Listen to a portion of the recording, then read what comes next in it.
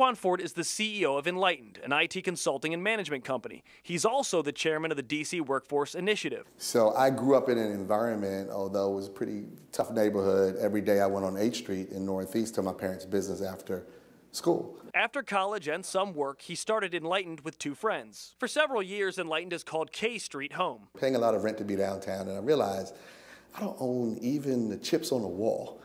And so we started thinking about why not invest in something that we can own. And that's where Opportunity Zones come in. Very quickly, it's a federal program that encourages investors to make long-term investments in low-income communities, and in exchange, investors and developers get tax write-offs. Ford linked up with the Menkidi Group, a development firm, and together Enlightened and Menkidi invested in the Opportunity Zone at the corner of Good Hope and MLK in Ward 8.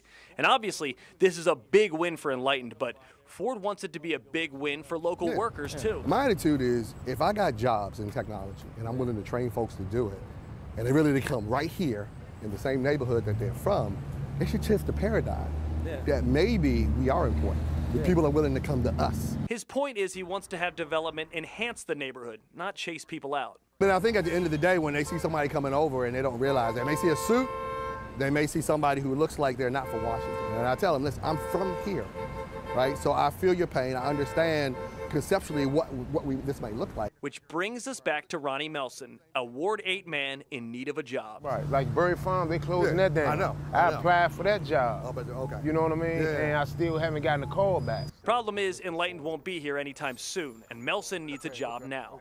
So Ford gives him his personal cell number and a promise. Hit me, man. This is a God thing. I just happen to be here today, and I'm chairman of the Workforce Investment Council. So it's a God thing. And I'm thrilled about this. Yeah, that's so much. Look at me, man. I'm looking man to man. Hit me up and see what happens. Because I ain't fake. I grew up in Carver Terrace, so I ain't fake about it. Hit me up and see what happens, all right? All right? Seriously, man. And that is the kind of hope Antwan Ford wants to offer people at this corner. Hit me up today, man.